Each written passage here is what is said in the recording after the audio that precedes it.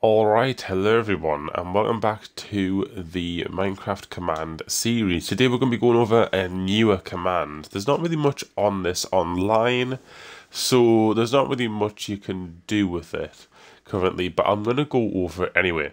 So it's very new, so I'm assuming if you log on or go on the internet or something and type in like music command, like examples or something like that. Eventually there'll be probably more videos and websites and stuff expressing like how you can do different, things that you can play with it. But yeah, we're gonna go over the basic stuff because clearly it's a very new command and there's not really much on it. So we're gonna do /music. As you can see right here, it says allows you to control playing music tracks. Now, I'm pretty sure I mightn't be able to hear it because my music is currently set all the way down right here. Where is it? Audio, there it is. So I'll turn my music up just a little bit for this episode. Just that it doesn't annoy us, just enough. So there we go, we got music and then we have different values. So we have play, cue, stop, and volume. So we're going to do the player one first, and we're going to do play, and it'll ask you for a track name.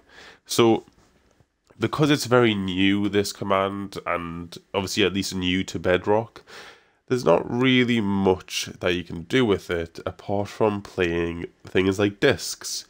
So an example would obviously be the cat disc. So what we're going to do is we're going to do record like that, and then dot, and then we're going to do, let's just do pig step, because that is a music disc. Okay, and then if we do that, you can hear that it starts playing that right there. Now, because it's getting on my nerves and I don't really like it anymore, I can do music/stop right there, and it'll stop all of the music. Now, I can actually do multiple of these. Oh, no, you can't. You can do that with the play sound command, but clearly not with this one. You can only do one at a time, so that's a good point that I've just made there, is you can only do one at a time with this command. So, some additional values here is after you have the track name string, we also have volume. So it's a floating number, so we can make it 10, and it'll be very loud. There'll also be fade seconds, so how long it will actually fade in and fade out of the song. So we're going to make it very obvious, and we're going to do it 5 seconds, and repeat mode, so we can actually either make it play once and it stops, or make it so it loops over and over and over again constantly. So we're going to essentially have it so it constantly plays this thing. So I'm going to have it on loop, even though I'm not going to make it play for that long, but you know. Okay, so you've entered 10, it's too big, it must be at least 1. Okay, so this one has to be at the most 1. And clearly 1 is... Oh, no, there we go.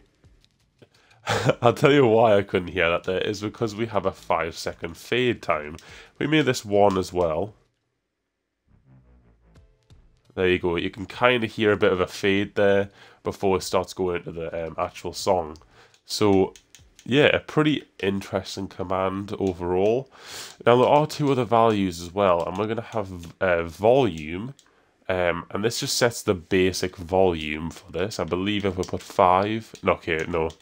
It's a little bit different to the play sound command. I don't really know too much about it, but you can set the volume to either 1, I believe you can set to like 0.5 or something like that, probably.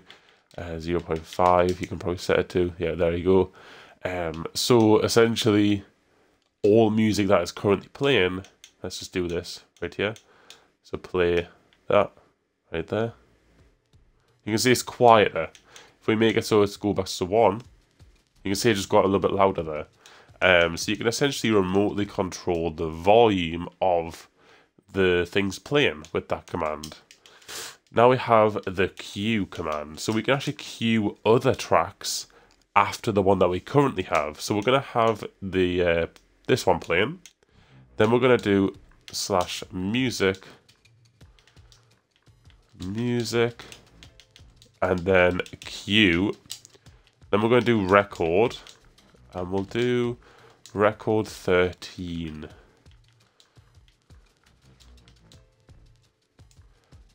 Oh, is that not a record? We'll do stall, because that's the one that I've got on my little sheet here. That worked. So just like that. So record stall has been queued, and it will start playing when the current track stops. So it literally just gave you a message right there. So essentially when this track right here stops, then stall will start playing.